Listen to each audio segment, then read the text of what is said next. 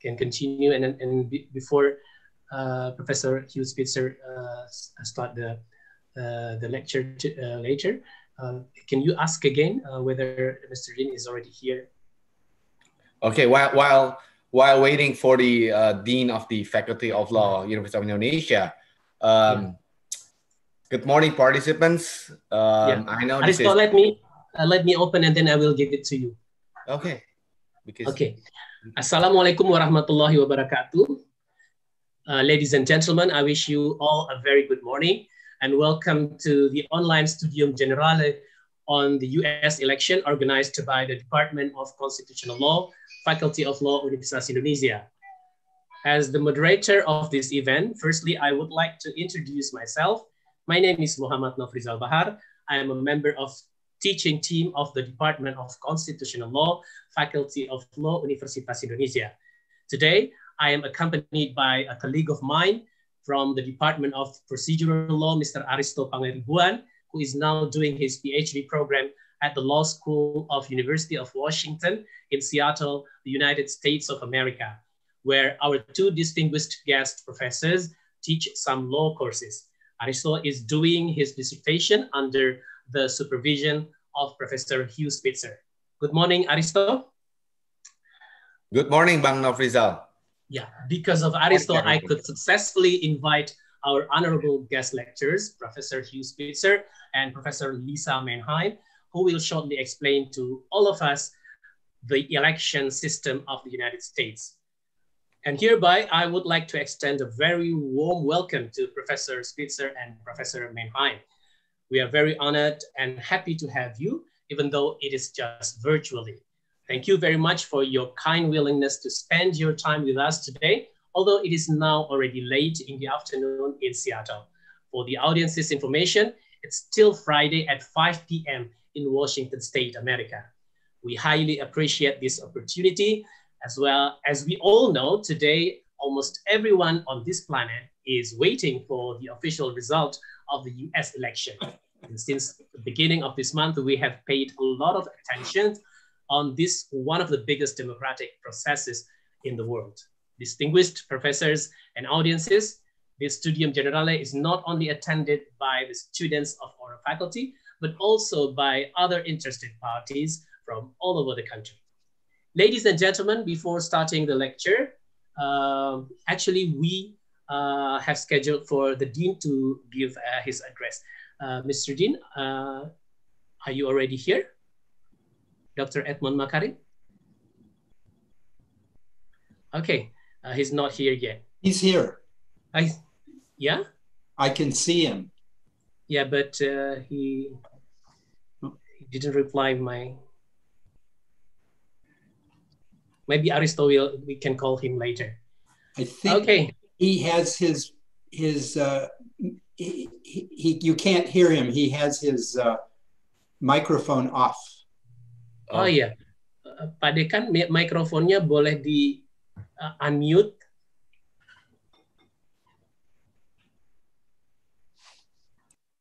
Okay. Okay, Aristo, I think here you can now start by introducing Professor Hugh Spitzer and Professor Lisa Menheim, maybe by reading their brief biographies. Aristo, now the floor is yours. Thank you, Bang Nofrizal. Good morning, everyone. Good morning, Professor Spitzer. So we are lucky today, as Bang Nofrizal has told us. I know that it's a bit early in the morning, but the early risers gets the worm. So now we will get the worm, the lectures from Professor Spitzer. He is a University of Washington Law School professor, teaching several public law courses, federal, state, and local government. He has so many publications, issues on federalism, and Professor Spitzer earned his BA from Yale University, which is the top university in the United States, and his JD, the Juris Doctor from the University of Washington Law School, and his LLM from Berkeley. Mikrofonnya belum di-unmute. Bang Nofrizal, could you mute? Okay, got it. And then Professor Lisa Mannheim, which will be joining us later, also an expert in the constitutional law, election law, and presidential powers. She earned her BA from Yale and her JD from Yale Law School. And she is also a managing editor for the Yale Law Journal. So, Professor Switzer, now the U.S.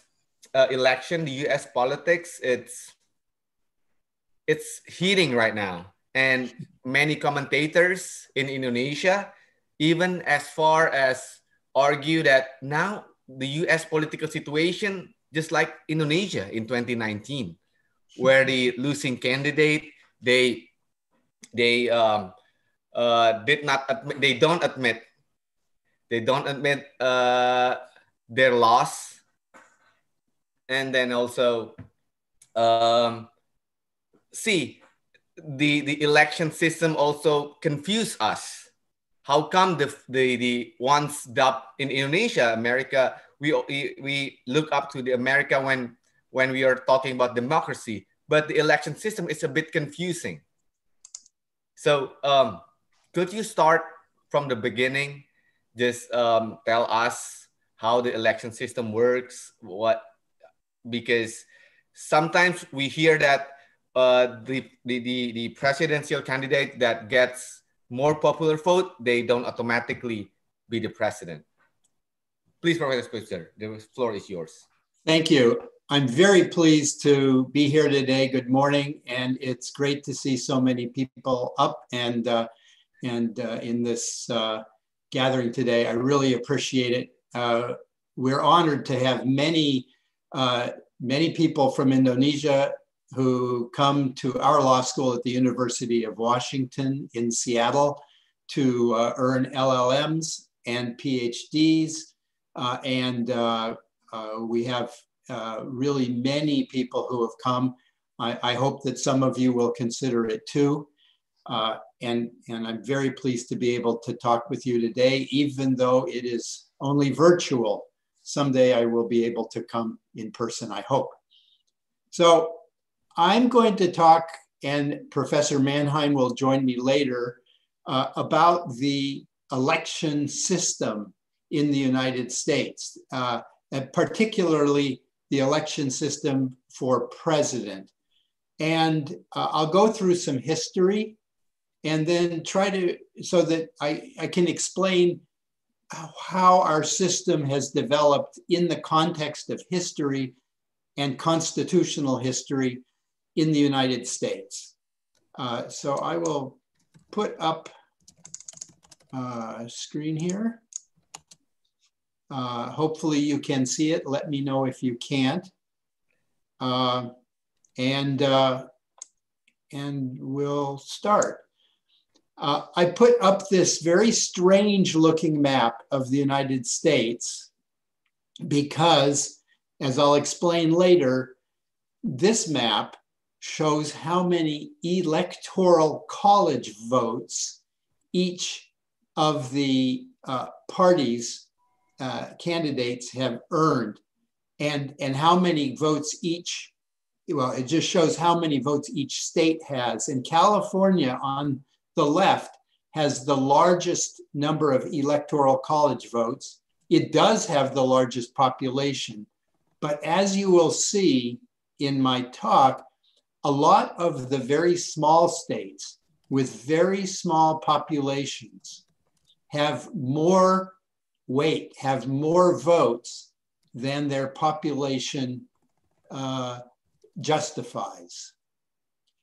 And it all goes back to 1787, when the American Constitution was written.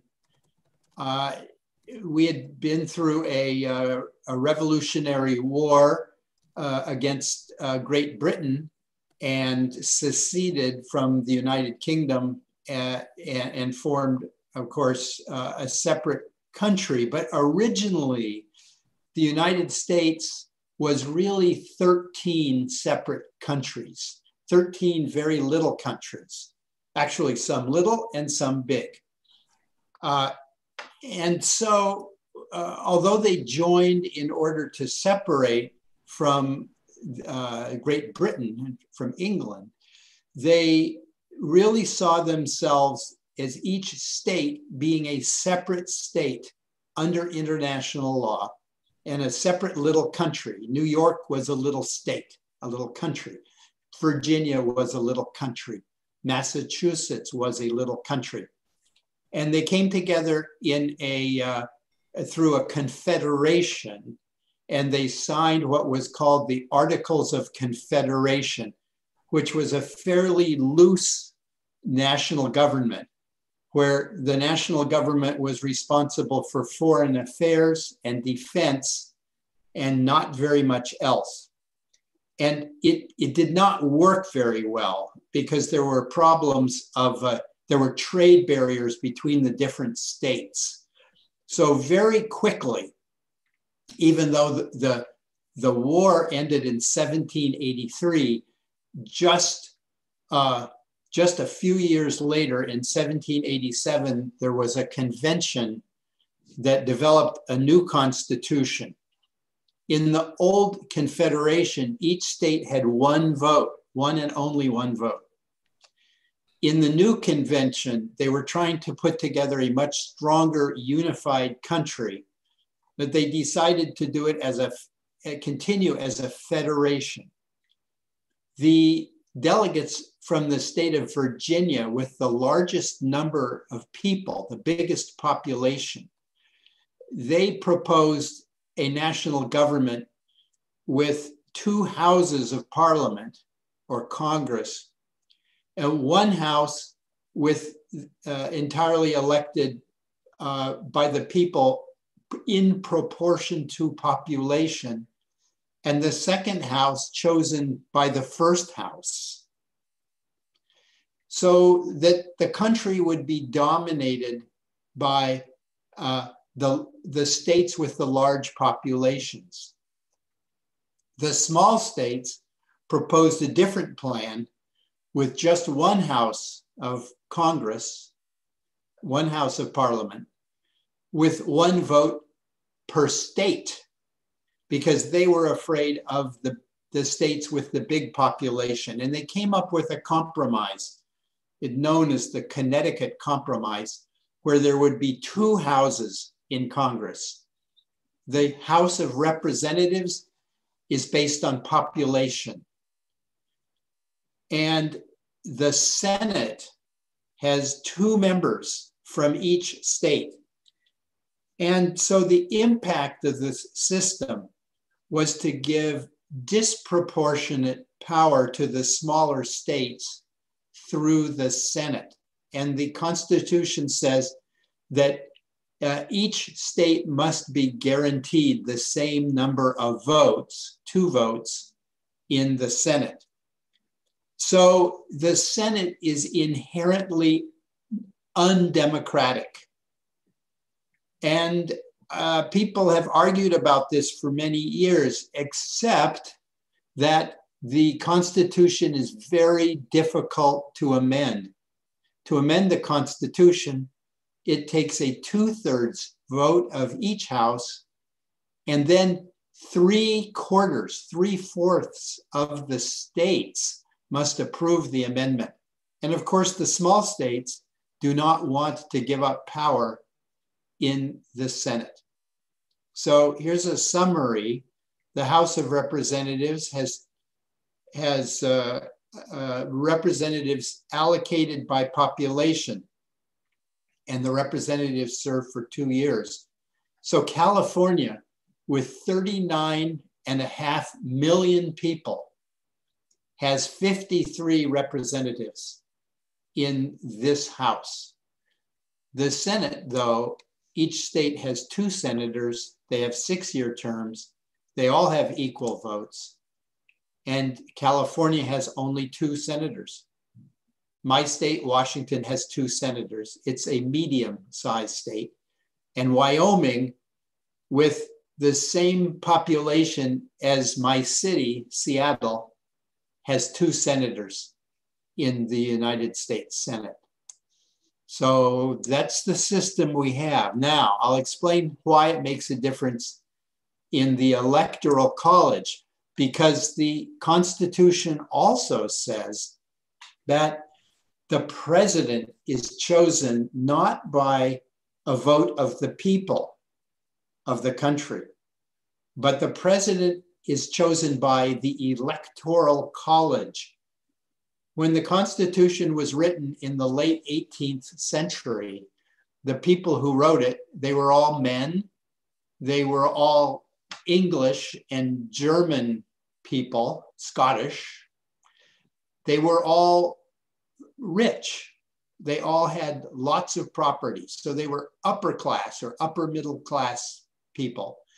They were very worried about democracy. They wanted individual liberty. They wanted to be independent from Great Britain. They did not really want democracy in most of the states. In fact, in some states, only 6 or 7% of the population could vote. In other states, like Pennsylvania, it was probably 40% or half of all the men could vote. So it all depended on the states. It's also important to realize the states had and continue to have a great deal of power in terms of control over everybody's lives. The national government was meant to be a limited government, only doing foreign affairs, defense, the money supply, the post office, and trade within the states, and trade and relations with the indigenous people, the Indians. And people did not think the national government would have very much power, so they didn't worry about the Senate being disproportionate and undemocratic. And on the Electoral College, each state gets a number of Electoral College delegates every 4 years to choose the president based on the number of representatives and the number of senators. So California has 53 plus 2. It has 55 votes in the Electoral College. That is a lot. Wyoming has 3. It has 1 representative and 2 senators. Alaska has 3. So each state picks a number of Electoral College members equal to the number of representatives and senators in the National Congress. And this explains why in some years we have elected presidents who do not have a majority of the popular vote. So again here, on election day, the voters in the country chose 538 electors or delegates to the Electoral College. And every state has 2 based on the number of senators. And then the other 435 is based on population. And then Washington, D.C. has 3. The Electoral College will meet in December and vote on the president. They choose the president, who then takes office on January the 20th. Now, if the Electoral College cannot agree on a president, then it goes to the House of Representatives and they vote by 1 vote per state to choose a president. So each state has 1 vote. California has 1 vote. Wyoming has 1 vote. And as it happens, in a majority of states, especially the small population states, they have representatives who are Republicans. So if it goes to the House of Representatives, then Mr. Trump would be elected. But this has only happened only once in the history of the United States. Sorry, Professor Spitzer. Yes. Before moving forward. So yes. This is interesting. How are these electors are chosen? Yes. I mean, yes. The people is choosing you say that the people voting for the electors. And then the question is how they are chosen. Why? Yeah. So the system, do the voters know about the electors? Yeah. The system for choosing the electors is up to each state. In the early years, some electors were chosen by the legislatures, but very soon, by the mid-19th century, they went to the system we have today. Each party proposes in each state, each party proposes a group, a slate of electors. And for example, I was reading the Michigan state law today about choosing electors. And under Michigan law, it says, when a voter votes for president and they vote for Biden or for Trump, they are actually voting for the Democratic group of electors or the Republican group of electors or the Socialist Workers' Party group of electors, but they never get enough votes to go anywhere. In some years, there have been minor parties that have taken away votes. 4 years ago, the Green Party took away enough votes from Hillary Clinton to make her lose in Pennsylvania and Michigan and I think Wisconsin. And perhaps that's why she lost the election. But this year, the voters voted for groups of electors in each state. And you can see that the blue states had enough electors to add up to 306 members of the Electoral College. It requires only 270 votes to win. And so President-elect Biden has 306 electors who are required by state laws to vote for him. And only 232 are committed to Trump. And what Trump is trying to do, and we'll talk about this a little later, but he is what we call a sore loser. He's a bad loser. And he's trying somehow to confuse things and to mess them up so that the Electoral College will not be able to vote, or the Electoral College will not be able to do its job. Almost everybody thinks that his efforts will be unsuccessful and that the election will go ahead, and of course, Biden will become the president. But you never know with Mr. Trump. He's very difficult to predict. One more question, because in the chat box, because it's related to Electoral College. So it's question from Abraham Nugroho. He said that, how about faithless electors? We know that in some states, there's no obligation to follow your pledge. And even in some states, it's just a misdemeanor, not a crime. Right. Is that true? Yeah, that is true. In Washington state, if the member of the Electoral College does not follow his or her responsibility, they are fined. And that case went to the Supreme Court this year, and our Supreme Court ruled that the state laws controlling the electors are constitutional and remain in effect. Now, in fact, virtually all of the electors are active party members. So it's very unlikely that enough electors for Biden would change their minds. They are committed party members for the Democratic Party. So this is not likely to happen. But it happened before, right?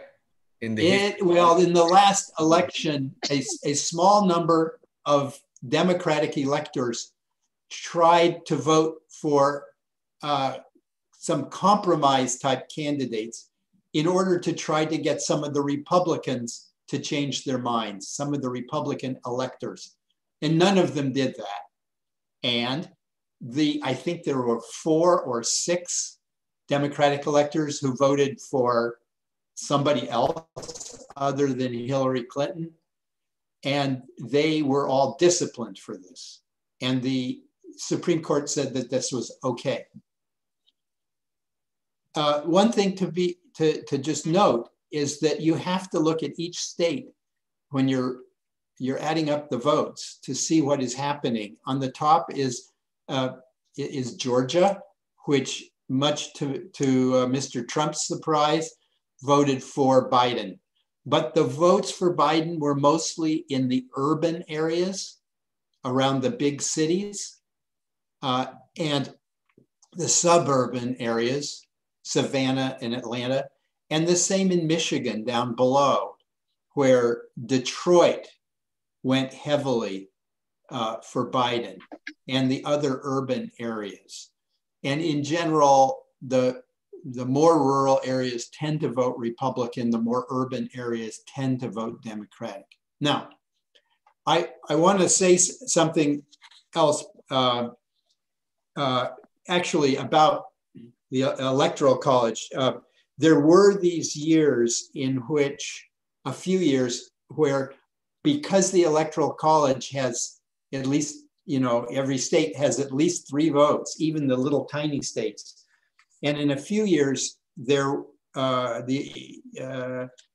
person who got the smaller number of popular votes still became president. It happened once in 1824, where John Quincy Adams was elected president. He had only 31.5%, and Jackson had 42. But there were small party candidates and broke it up, and it went to the House of Representatives, and they voted for Adams. In 1876, a man named Samuel Tilden got he got 51%, but he did not become president. It went to a special commission because of disputes over votes, and there was a deal cut between the 2 parties. And they agreed to have the Republican Hayes become president. But then they agreed to take federal troops out of the South. This was after the Civil War. It was a very complicated deal. In 1888, Cleveland got a majority of votes, but Harrison had a majority of the electors. The same with George W. Bush in 2000, and then Trump. Trump in 2016 got, I think, 4 million fewer votes than Hillary Clinton, and he's still, or maybe 2 million, he still became president. So we are stuck in America with an 18th century constitution and an 18th century system of electing the president. And as I said before, one of the reasons that we have this system is nobody in 1787 worried so much, because the American government was not supposed to do very much. The national government wasn't supposed to do much. And it was mostly the state governments that were providing services and doing things. And the states exercise most governmental powers. The federal government, the national government still was just doing foreign affairs, defense, Indian tribes, expansion of the land, postal service, and money. It had very little taxing power. It had a very small number of employees. And then, and it also, during the 19th century, encouraged railroads across the country. The country was expanding physically, as you see in this map. The original colonies on the right, those are the first states. And then in 1783 at the end of the Revolutionary War, America received the pink part of the country, although much of it was disputed for a number of years with Britain. In 1803, the United States purchased a very large piece of land from France, the Louisiana Purchase. And then the United States invaded Mexico in 1848, and Texas became a state, and then the United States seized California. And they also worked out an arrangement with Great Britain for Oregon, which included my state, Washington, in 1846. And then Hawaii was taken from, it was an independent country, and it was seized in 1898, Alaska, 1867. So the United States expanded, but as you see here, the American government was very small all the way through the 19th century. And then it went up rapidly in the 20th century, particularly because of the Depression in the 1930s. People were demanding that the national government do something to improve the economy. So we had public works programs. We instituted Social Security for older people, and a large number of programs. The states actually started doing more too, but the government expanded. And then during the Second World War, of course, there was a huge expansion in the government, and it has only gone up since then. Much bigger. Also, we have, of course, change in communication and in transportation. So the United States has become much more a single country, a very big country, over the last 200 years, and particularly in the last 100 years. But we still have, in the 21st century, we have an 18th century constitution. And so that's important to remember. And here's the other thing to remember about our electoral system, is that under our old constitution, which is so hard to change, the control of elections is at the state level. There's a picture at the top of this screen of the way that they used to vote through much of the 19th century, where the men, and only men were voting, and in much of the country, only white men were voting. Citizens who were African-American or Asian-American could only vote in some states like Massachusetts, Pennsylvania. But the men would vote, they'd all come together, and one by one, they would go in front of the election officer and declare their votes publicly. And of course, everybody in the community knew how everybody voted. And we did not get the secret ballot, which is shown below in the second picture. That was started in Australia. We didn't get that until the late 19th and early 20th century. And it happened state by state. There were other important changes, of course, over time. First, the freed slaves, African Americans, got the vote in the 1860s, but then it was suppressed in much of the South, in the southern states, after the federal troops left the South after the Civil War. And even though they were guaranteed by the Constitution the right to vote, the national government ignored it and did nothing really to protect it. And women did not get the vote nationwide until 1920. Before that, a number of states, starting with Wyoming, interestingly, some of the states gave women the right to vote. But again, it's the states that control the voting systems and who gets to vote. although now we do have, for instance, a constitutional amendment, really the last constitutional amendment that made a huge change politically. And that was 100 years ago when women were guaranteed the right to vote nationwide. In my state, our state in Washington, interestingly, when our state was formed in 1889, women had the vote only for school elections because they were seen as being responsible for children. They let the men vote too. Maybe they should have only let the women vote, but both voted, but only the men voted for state officers and for electors for president. And again, we still have control of the elections and the systems of the elections in each state, driven by state laws, and it varies from state to state.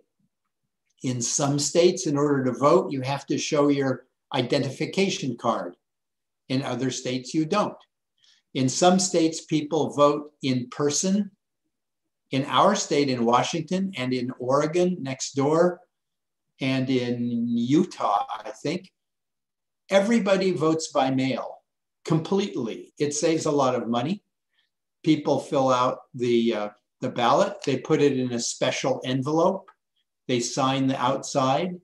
Every signature is double checked when the ballots come in. And then they are stacked up in the computers. And at 8 o'clock in the evening on election day in our state, the election officials push the button and it tabulates all of the votes very quickly.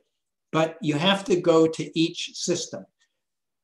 And when it comes to the Electoral College, in most of the states, the electors are chosen based on who gets the highest number of votes. That's called first past the post. But in Maine and in Nebraska, I think, they vote for national electors by congressional district. So in each of those states, in Maine, there was one Republican elector, and in Nebraska, one Democratic elector, with the rest of the state going the other way. The point is the systems of voting, the requirements for voting are different in every state. In some states, they did not begin to count the absentee ballots or the mail-in ballots. They had some until the polls were closed. In our state, they actually run them through the machines, but they don't tabulate the results until 8 o'clock in the evening. So it's different everywhere, which is one reason that we have lawsuits in different states about different kinds of issues. The good news is that throughout our country, the people who are responsible for running the elections are very honest. They are very committed to doing things correctly. Everything happens in the open, and don't believe Mr. Trump or his lawyer, Mr. Giuliani, when they say that they wouldn't, in Michigan, they would not let the party representatives watch the tabulation of the votes or watch the voting. Those are lies. It's very open. And we have a very interesting situation where we have Republican secretaries of state in the different states. In most states, the Secretary of State is responsible for election systems. And even Republican secretaries of state are insisting that everything is happening fairly and correctly and that there's no fraud anywhere in the country. So and then the Secretary of State of Georgia has been criticized because he's a Republican. And some of his colleagues in his party are saying, you should declare that there's fraud. And he's an engineer by trade. And he's conservative Republican.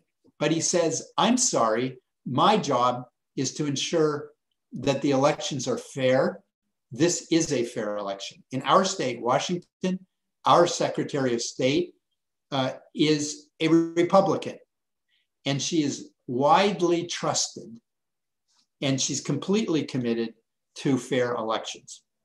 So we're lucky to have election officials both in the states and in the counties, where in each county they're counting votes. They're quite honest.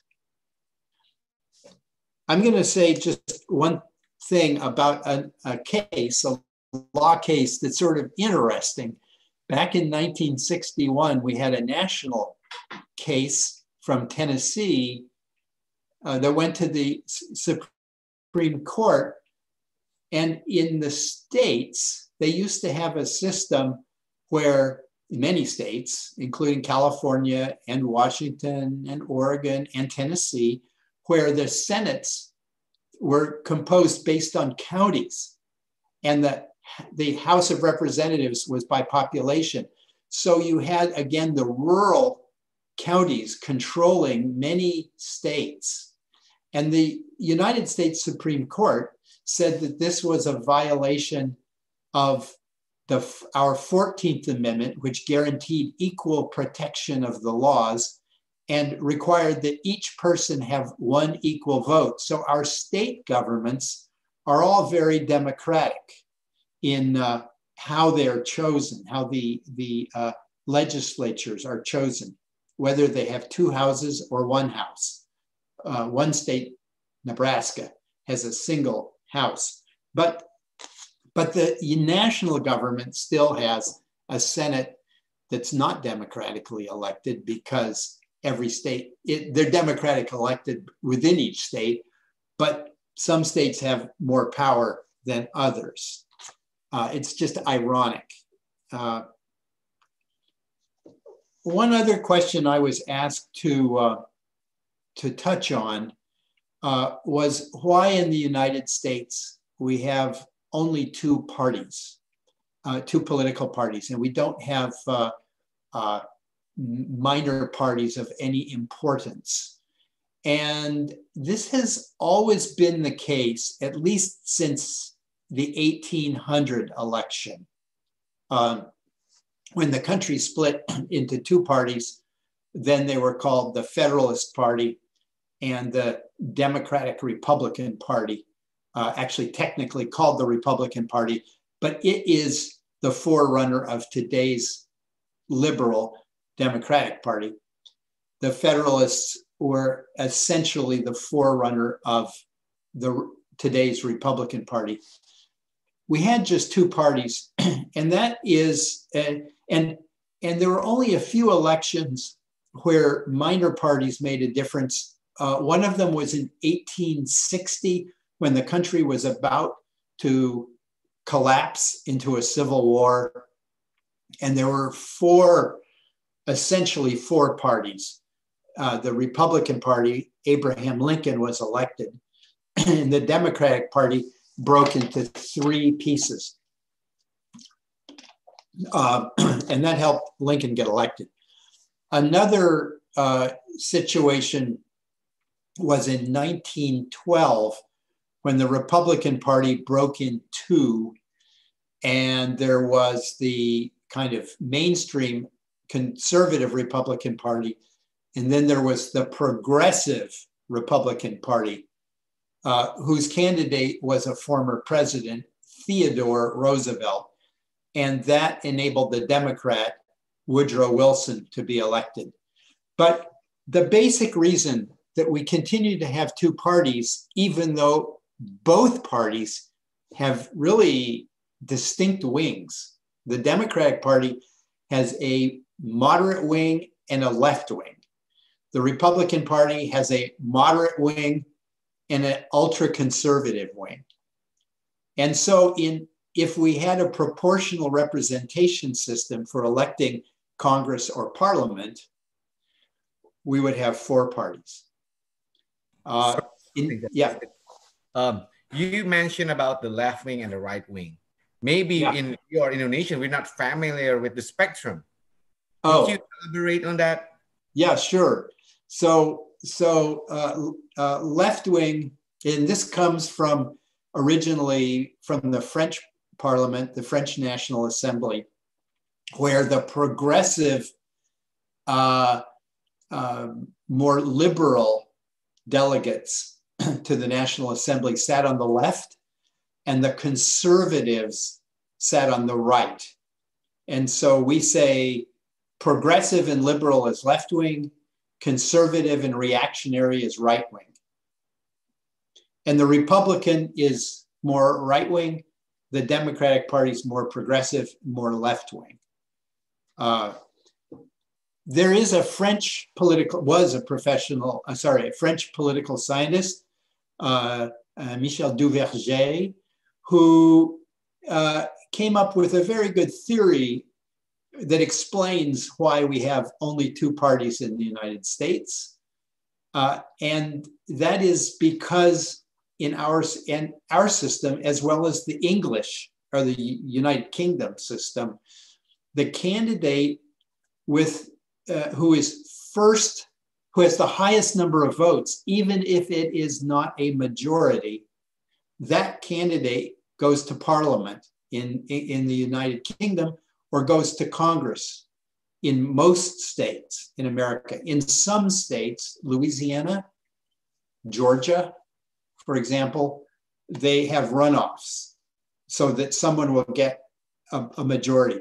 But in most states, it's whichever candidate gets the largest number of votes, and the same for the electors. Whichever elector group gets the largest number of votes, they go to the Electoral College. And he said, this French political scientist, that this really forces everybody into big political parties. They're called big tent, all within one big tent. They have political parties with people with very different views. If you have a proportional representation system where each party, at least that gets a certain amount, say 15%, as in Sweden, they get some delegates to the parliament. This encourages small parties. Israel is like that. Germany's like that in one house. And I can't remember in Indonesia how that works, but you can tell me. But here's Duverger's explanation that the one with the most votes is winner takes all, and loser gets nothing. I'm on the right here. And so people don't want to vote for small parties because they think they will waste their vote. So the minor parties do not get very many votes, and we have two parties. We also have a system of primaries, and I'm getting to the end of my segment here. Professor Mannheim, are you here? Yes, he's here. Good, okay, I'm almost done. In our system, when each of the parties is picking its candidates, they are in most throughout the country, really. And this is something from what was called our progressive era. About 110 years ago, people made changes throughout the country in most states so that the voters actually get to vote on who the candidates are within each party. Even though the parties can set certain rules about who can vote in their primary elections, they tend to be very open to mostly to party members or people who declare that they support a party. And so people do vote for the candidates within each party, even if they aren't really active in the party. And those are the ones who then go on to the general elections. So I'm going to ask Professor Mannheim to talk a little bit about the election this year. You see a very unhappy Mr. Trump on the top, a very happy President-elect Biden on the bottom. And nevertheless, we are seeing these challenges to the election in the key so-called battleground states, the ones that that were close, somewhat close in the voting, that Mr. Biden won. And so Mr. Trump and some of his party are working very hard to somehow try to challenge this. And Professor Manheim will say something about the kinds of challenges that we saw before the election, during the election itself, and then today. Go ahead, Professor Manheim. Great, thank you. And thanks so much for the opportunity to speak with everybody today. So as Professor Spitzer has been discussing, in the United States, we have our elections primarily run by our state governments, not by our federal government. And within each state, we have three branches of government. We have the legislative branch, we have the executive branch, and then we have the judicial branch. When it comes to how these states run elections, the way it primarily works is that the legislature creates the laws, the election-related laws that govern these elections within each state. And then the executive branch, which includes things, for example, officials who are called secretaries of state within a given state. So you'll have the California Secretary of State, for example. We have those largely elected officials in charge of then executing the legislature's election laws. And so I said that they're largely elected officials, but actually only the sort of top election-related officials within each state are themselves elected. Below that, we have any number, really across the country, thousands of people who work to help execute and basically administer the laws that are passed by the legislatures. So that's how elections are run within each state. There's not really an obvious role for each state's judicial branch to play. However, over time, candidates and people interested in voting rights and the like have brought more and more of their disputes into the court systems in an effort to basically raise arguments like the following. They might say, the legislature has passed these election laws, but those election laws are inconsistent with the state's constitution. Or maybe they say those election laws are inconsistent with the federal constitution. And so they bring those claims in the courts. Likewise, people might go into the courts and say, these secretaries of state or these election workers, they are implementing these election laws in ways that violate the election laws themselves. They're not doing it in the way the legislature is making that, wants them to do it. And so people may bring claims into the courts to try to force these executive branch officials to administer the laws in a different way. So that's all occurring within a state government. On top of that, you have people going into the judicial branch of the federal government and also trying to bring claims there. If somebody brings an election-related claim in a federal court, so now again, the states are the ones that are largely running these elections, right? And so if you want to take it in a sense out of the state system and bring it into a federal court, the range of claims that you can bring within that federal court is pretty narrow. Okay, so most of the election-related challenges that we see occur in the state system, state courts, but some of them do, for various reasons, make their way into the federal court system, and theoretically, those could go all the way up to the United States Supreme Court.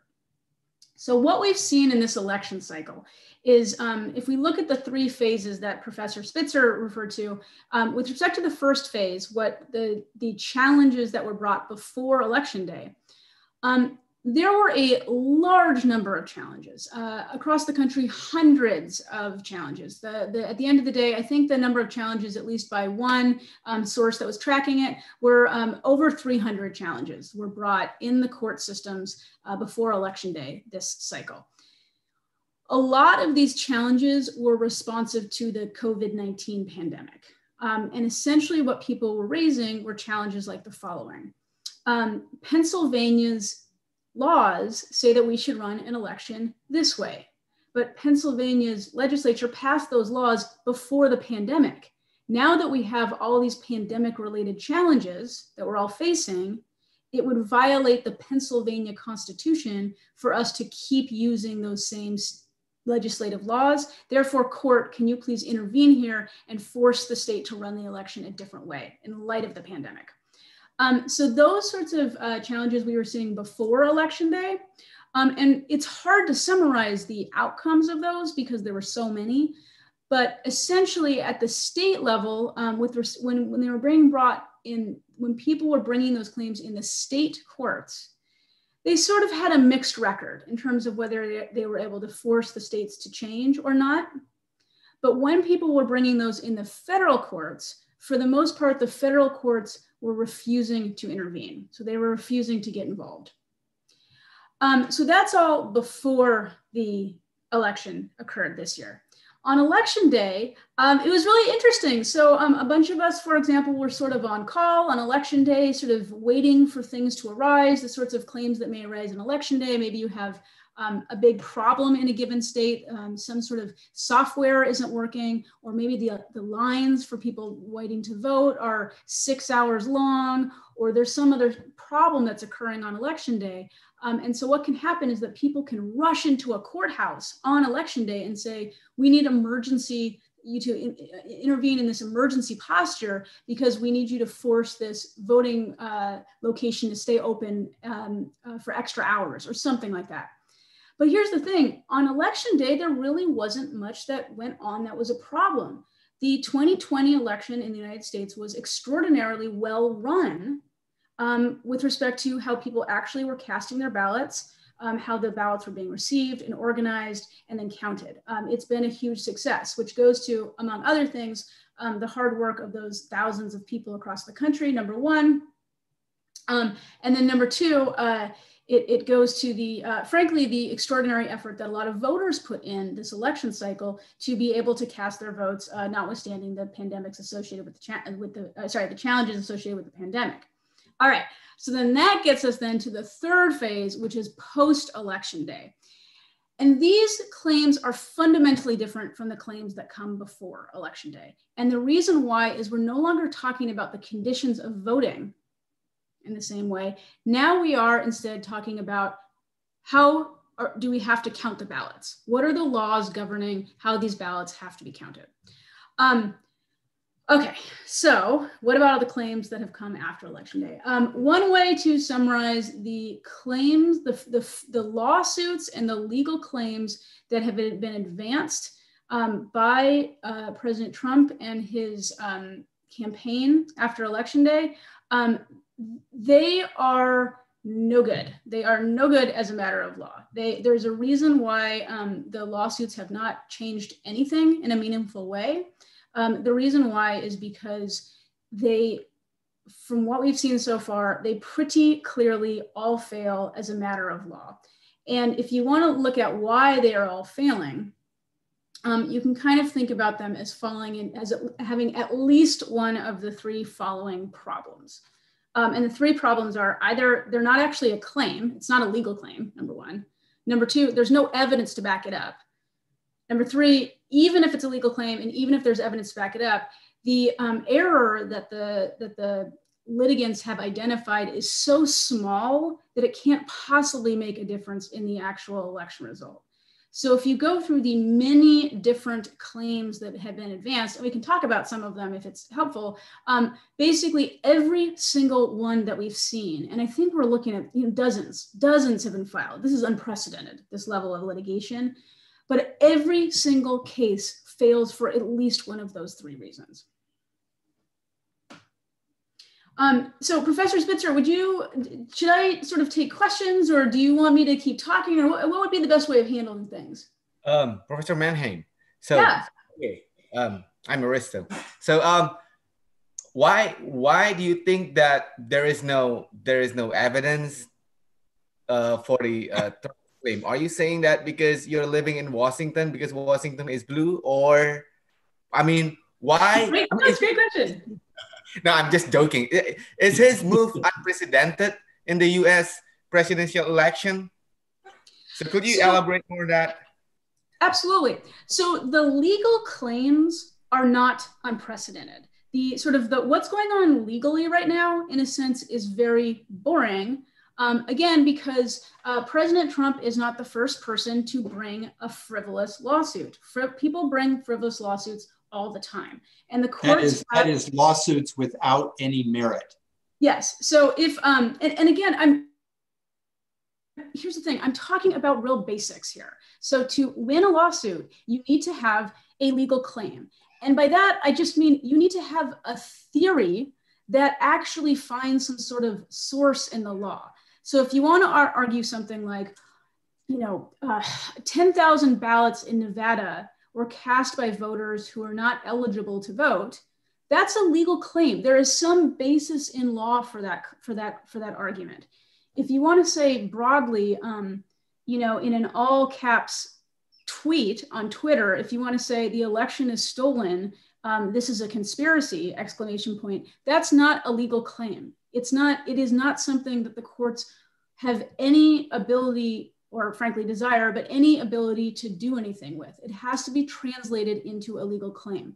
So once we're in the world where we take all of these different arguments and claims and allegations and translate them into something that a court is able to look at, that's where you have at least one of the two following problems. Number one, when it actually comes to something that a court is able to look at, right? Like a filing that a court is able to look at, either there's no evidence or the claim is so minor that it can't possibly make a difference.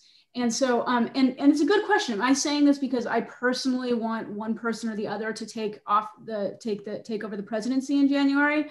Let me put it this way. Regardless of my own personal political preferences, what I'm saying is just objectively correct. And if you sort of look to the various people with expertise in these areas in the United States, they will all tell you the same thing, number one. And number two, if you look to what the courts have done with all of these claims so far, you'll also see the same thing there. I think at this point, there's been something like 24 cases resolved by the courts, and some of those are going up on appeals now.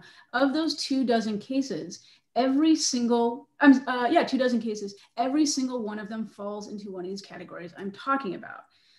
Most of them, the courts, the vast majority of them, maybe all but one or two of them, the court simply dismissed the claim, and because it was not constructed in a way that the person who brought it here, the Trump campaign, could possibly get meaningful relief. So the court just dismissed it.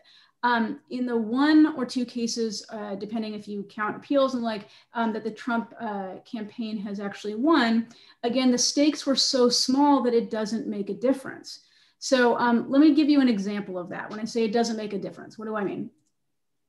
There's currently a case that's still pending before the United States Supreme Court over how the US Constitution requires Pennsylvania to count its ballots. And the gist of what happened there was that in the pre-election day pandemic-related litigation, the state courts reached a certain result about accommodations that had to be given to voters, right?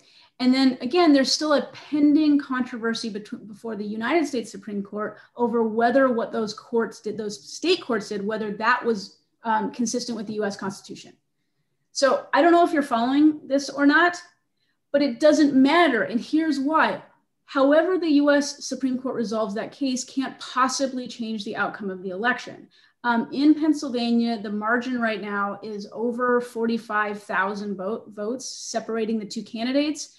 At most, the number of ballots that could be affected by this US Supreme Court ruling would be a few thousand at most. So even if every single one of those ballots went for one candidate or the other, which of course they won't, but even if they did, it couldn't possibly affect the result. So that's an example, that's an example of where the stakes aren't big enough to make a difference. So let me say two other things. Number one, many of the lawyers who were representing and have been representing Trump and the Republicans in these cases, or have been asked to represent them, have declined or have dropped out. And that is because we have court rules and ethics rules that state that lawyers must, when they file a case, I'm sure you have the same rule, that you must believe that there is a reasonable legal basis and it is probable that some evidence can be found to back the case that is filed. And lawyers can be sanctioned if they violate that rule. So most respectable lawyers will not represent Mr. Trump. So the second thing is, what is he doing? Why is he doing this? I think the best explanation is that he is very angry and he's very unhappy. And he is a very strange person, and he's not able ever to admit defeat. Now, maybe he has a strategy. Maybe he's hoping it will help his party win in the next election, or maybe he'll come back. We don't know. Personally, I think it's because he's just a very strange individual.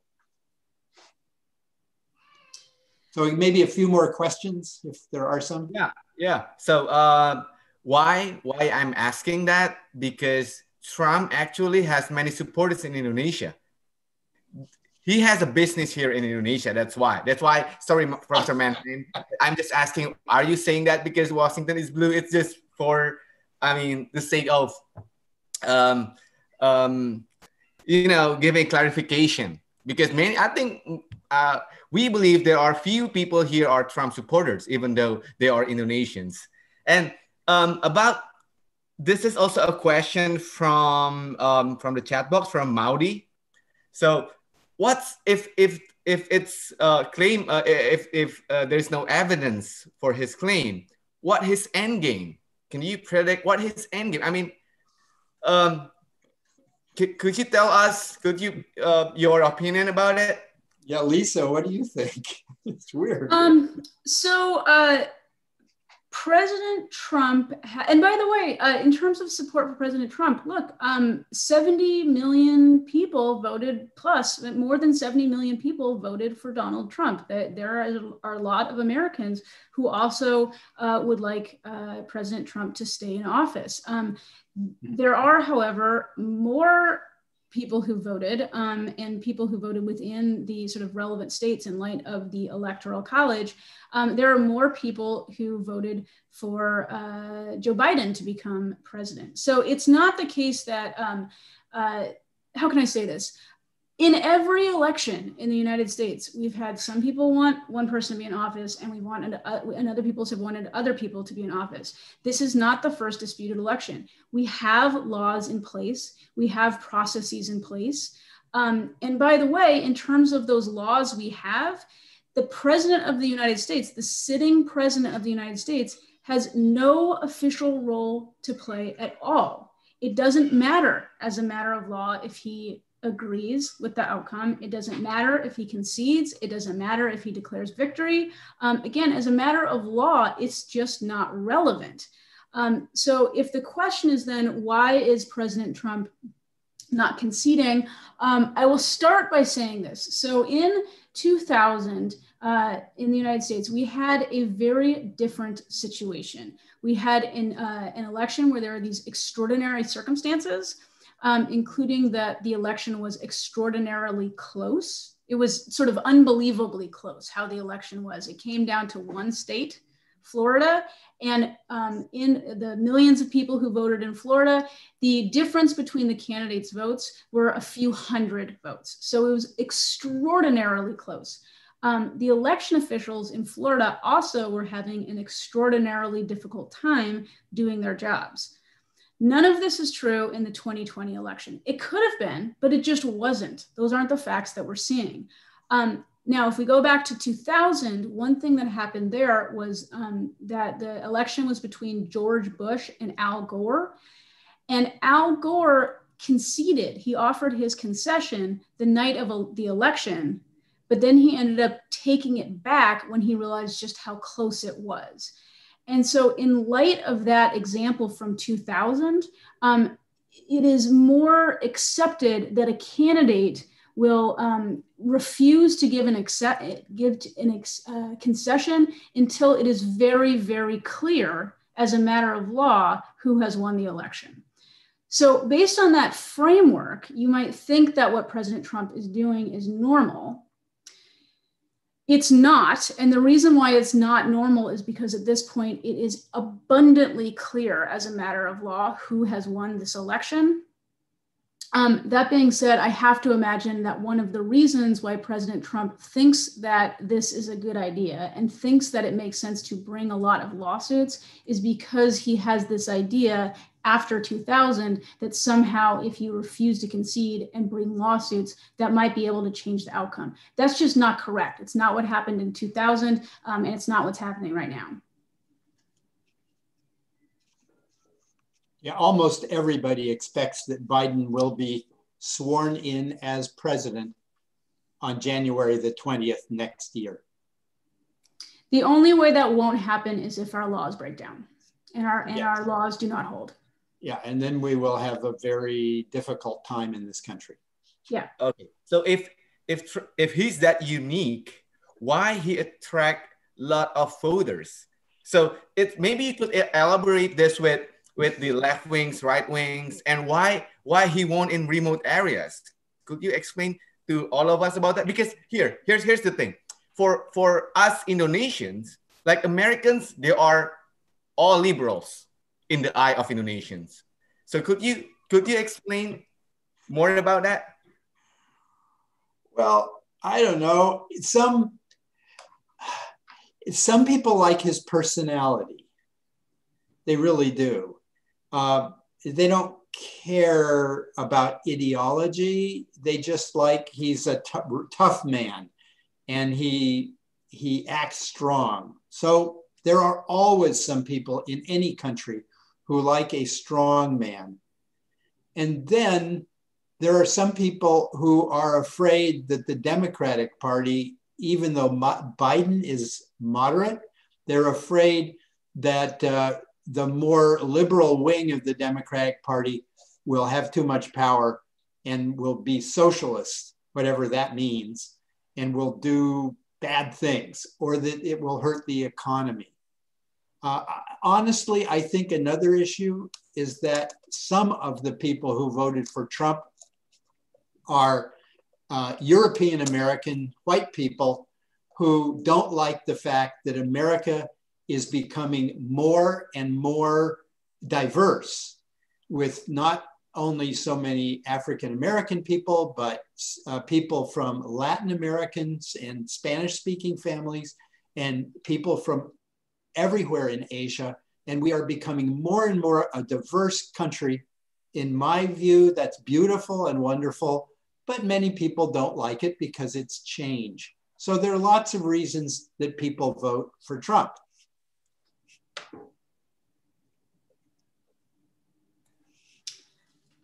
Yeah, so that what Professor Spitzer is saying, it makes sense to me. That being said, in part because of your question before about, are you sitting there in a blue state and sort of is your view of this skewed by your own political perspective? I'm actually not going to offer an answer to that question because this is not a legal question, right? So why do some people want to vote for President Trump? Why are they supporting him? That's not a legal question. It's an important question, but it's not a question of law.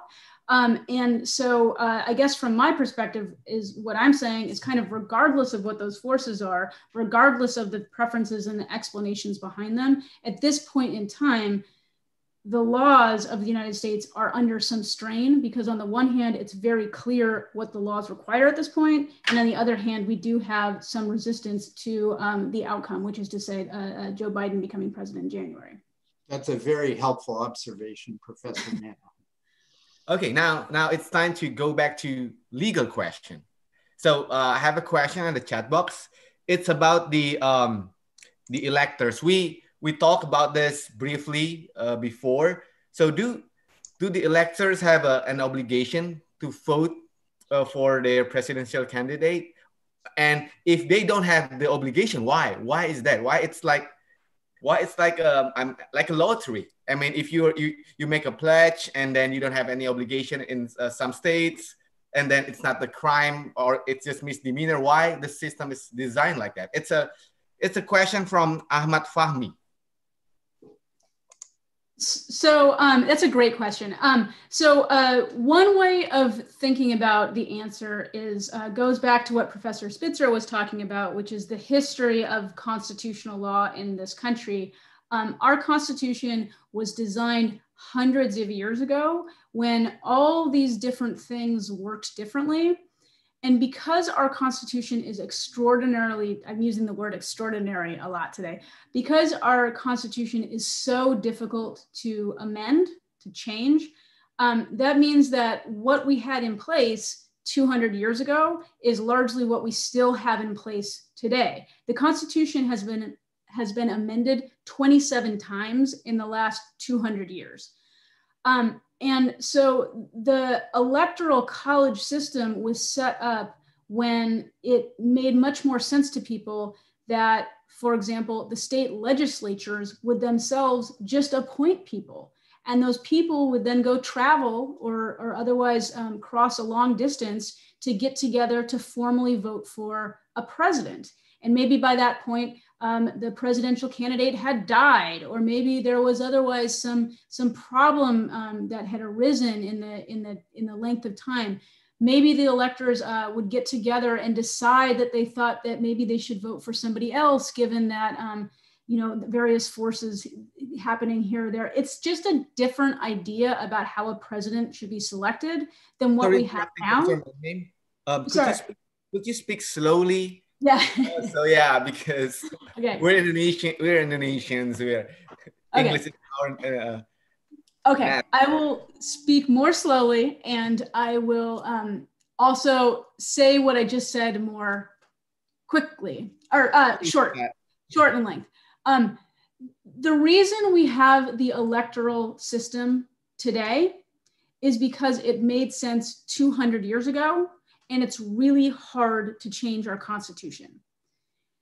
In terms of the question of how do the rules work, basically each state gets to decide how their electors, the rules that affect their electors.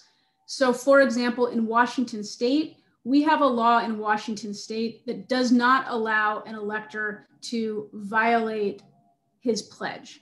So if an elector in Washington state has pledged to vote for Joe Biden, then that person has to vote for Joe Biden in the Electoral College. Otherwise, Washington state law will remove him and replace him with somebody who will vote for Joe Biden. In other states, they don't have these same laws. It's about half the states do, half the states don't. But even in the states where they don't have these laws, it's important to remember who picks the electors. The electors are picked by the political party. And so at this point, for example, if President Trump wanted to convince an elector in Pennsylvania to vote for him, he would have to convince an elector that had been selected by the Democratic Party. And it's hard to understand how that he would possibly convince somebody to do that. Okay, Professor Spitzer, you want to join? No, okay. That was a great answer. Maybe we can take one or two more answers, or one or two more questions. And okay, so this is a question from Putri. So she asked, how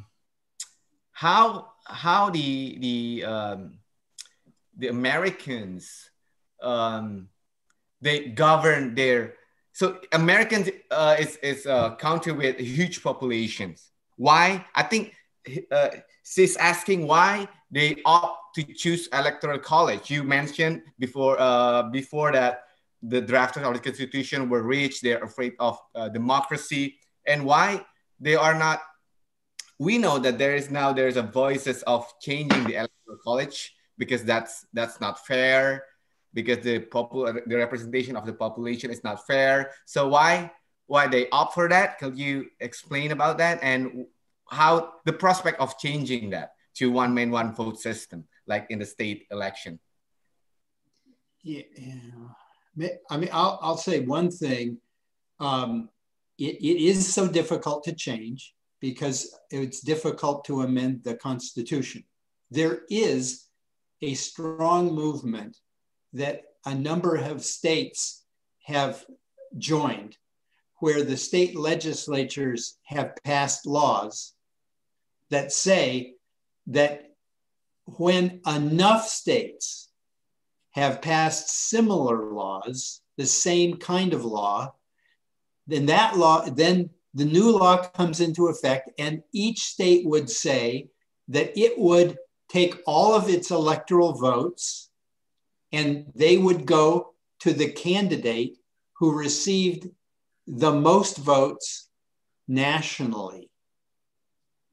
And this would effectively bring us a majority vote system if it's constitutional to do that. So maybe we will see that. And if that happens, then maybe we just amend the Constitution to follow up. Professor Mannheim, I don't know what you think about that. Yeah, there's been a lot of pressure to change the electoral college system. But one of the reasons why it's so hard to change is precisely because it exists in the first place. So think about it this way. To change the system, you have to get enough states or enough people, but really enough states to agree with the change. And to get enough states to agree with it, you have to get what Professor Spitzer referred to as the battleground states, the states where everybody's focused on those states for presidential elections. You need to convince those states to go along with the change. But those states kind of like the Electoral College because it means that everybody's really focused on their needs and trying to attract their voters every presidential election. So in a sense, the fact that we have the structure that we have is what's making it so hard to change that structure. Would you agree with that, Professor Spitzer? Yes, yeah, yes, because it is not in the interest of the small population states to do away with a system that gives them extra power. Right. Okay, thank you. So that's also answered for Wahyu, because he's also asking about the movement. And for us Indonesian, that is a very interesting fact, because often when we are talking about democracy, we look up to the United States, and some commentators in Indonesia even says that, hey, look, even United States, they don't adopt one man, one vote. Why we have to adopt one man, one vote in Indonesia? So that's for another discussion. So still, we have questions. Now it's from Mustafa Fakhri, Bang Tope. He is also the professor of constitutional law in University of Indonesia. So if you see his question, he said that, could you please elaborate how the presidential election runs since the beginning? How the candidate can join the primary? Is there any threshold? Like in Indonesia, the presidential threshold is a big issue here. So let me briefly explain. If you want to run as a presidential candidate, you have to form at least, there's a threshold. It's, if I'm not mistaken, 20% threshold in the parliament. So you can join the primary. So you can your name, your face could appear on the ballot. So how is it in the United States? Is there any threshold? So that's a great question. And one of the reasons why it's such a good question is because unfortunately, the answer is so complicated. This is going to go again to the fact that we have our states run elections. And so the rules governing who is on the ballot, they are going to differ from state to state. And they differ quite a bit from state to state. So in a lot of states, you are going to have thresholds, but what they are, again, it varies. What we nevertheless have in most states is we have a primary system. And Hugh, did you talk about the primary system already at all? A little bit? Only briefly, yeah, a little bit. So basically what we do is we have, and again, it depends on the state. So what we have is we generally have the political parties basically figuring out how the election, the elections that occur before election day, right? So the primaries, how exactly those primaries are going to be run. That's largely dictated by not only state law, but also the political party of each state. And through that process, which again varies a great deal, we have generally one candidate that is represented, that's representative of the two major political parties. And then you can also have a similar sort of process going on with third parties. But then that third party candidate has to make sure to follow all of the relevant laws of the state to make sure that that third party is on the ballot for the general election. To further complicate things, a lot of states have different rules for the quote major parties, which translate into the Democrats and the Republicans right now. Whether you're major or minor depends on how you did in the last election. So a lot of the states have different rules for the major parties than they have for the minor parties. And as a result, it's really just, it's sort of close to impossible to summarize quickly how exactly these rules work. The punchline is that the political parties play a very significant role in choosing who the nominee is for each of the major political parties. And this year in the Democratic primary or primaries, we had perhaps 15 or 20 candidates initially trying to become the Democratic nominee. And they gradually disappeared. But when it got toward the end, there were maybe 5 or 6. And all those candidates are going around to the different states and trying to win votes that are either open votes that everybody can vote in, or in some states, it's up to the parties and party caucuses and conventions.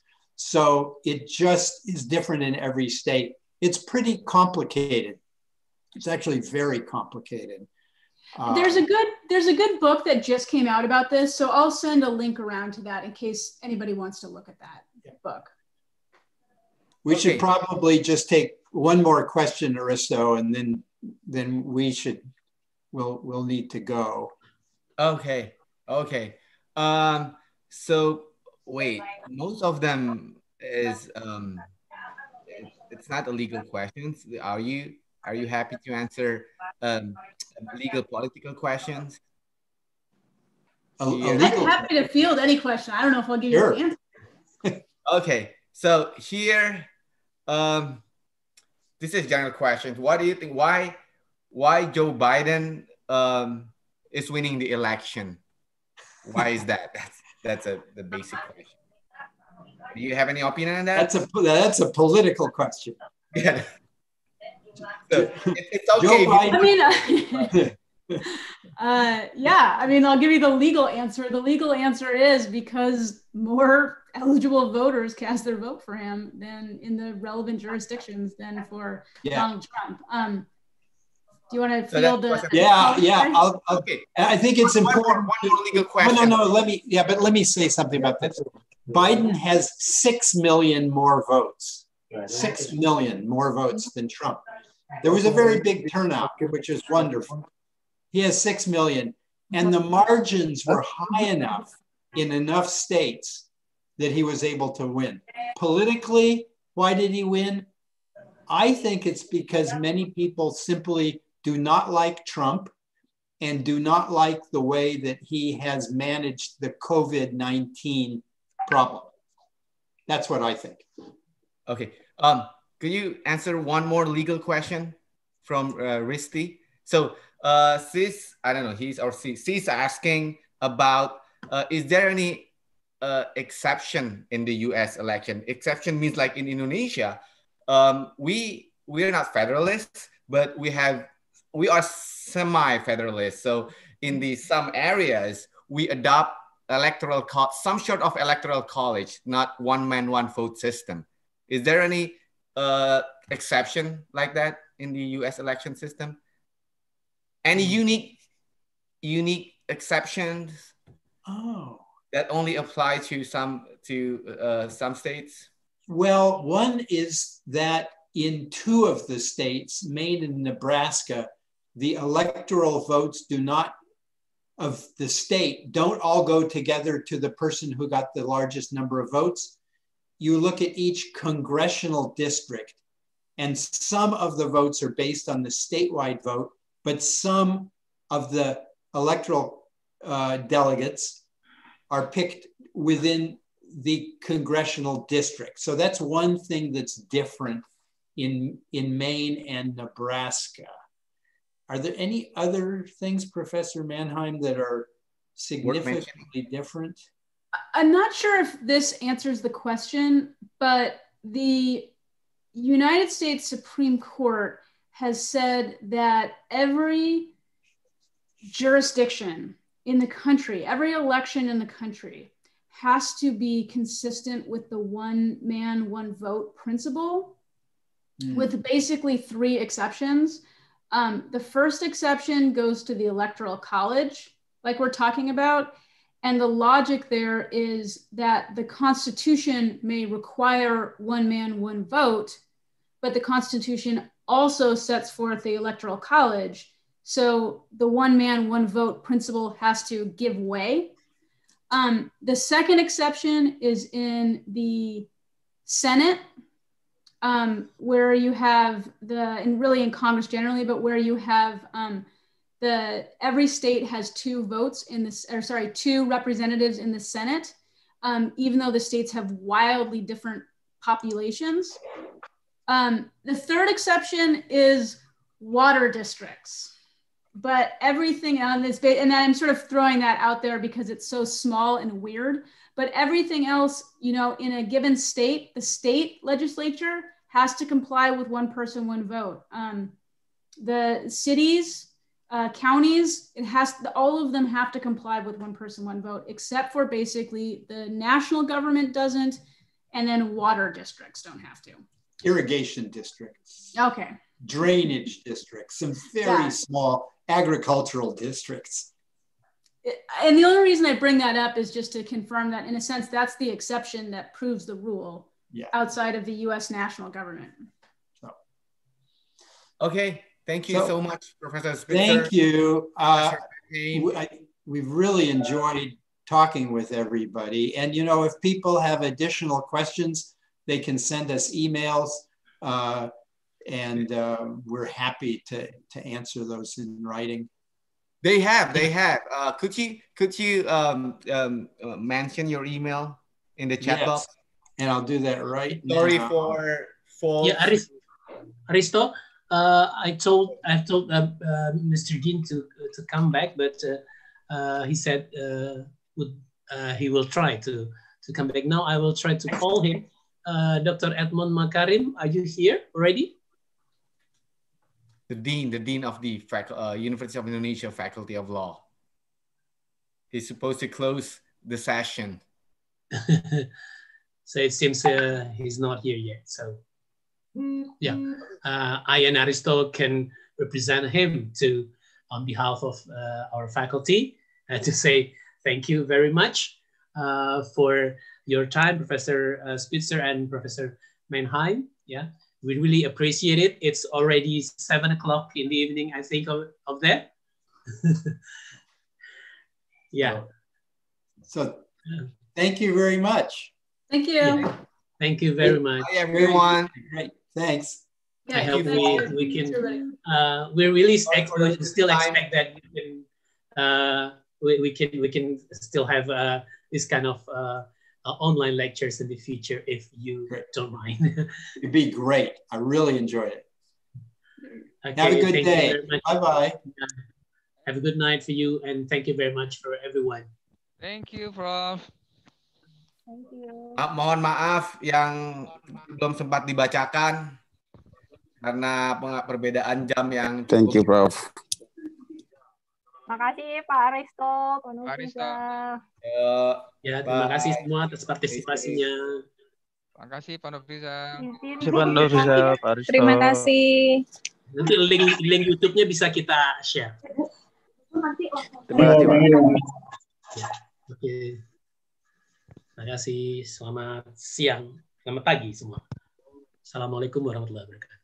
Waalaikumsalam warahmatullahi wabarakatuh. Terima kasih Pak Nofrizal. Izin live.